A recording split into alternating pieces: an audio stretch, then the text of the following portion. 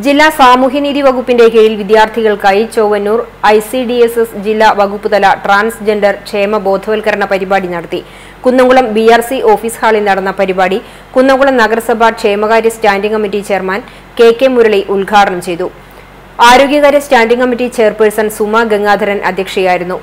മാറിവരുന്ന ജീവിത സാഹചര്യങ്ങളിൽ ട്രാൻസ്ജെൻഡേഴ്സ് വിഭാഗം സമൂഹത്തിൽ നേരിടേണ്ടിവരുന്ന പ്രശ്നങ്ങളെയും ദുരിതങ്ങളെയും കുറിച്ച് യുവതലമുറയെ ബോധവൽക്കരിക്കുക എന്ന ലക്ഷ്യത്തോടെയാണ് ട്രാൻസ്ജെൻഡർ ക്ഷേമം പരിപാടി നടത്തിയത്. Kunnamkulam government girls higher secondary സ്കൂളിലെ വിദ്യാർത്ഥികൾക്കായി നടത്തിയ ക്ലാസിന് ചേർപ്പ് CDPO ശ്രീവിദ്യ നേതൃത്വം നൽകി.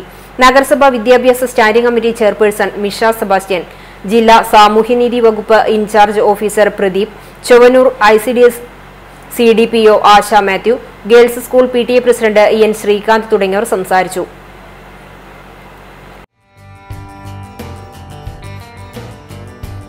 കൂടുതൽ അപ്ഡേറ്റുകൾക്ക് ഞങ്ങളുടെ ഈ ചാനൽ സബ്സ്ക്രൈബ് ചെയ്യുക.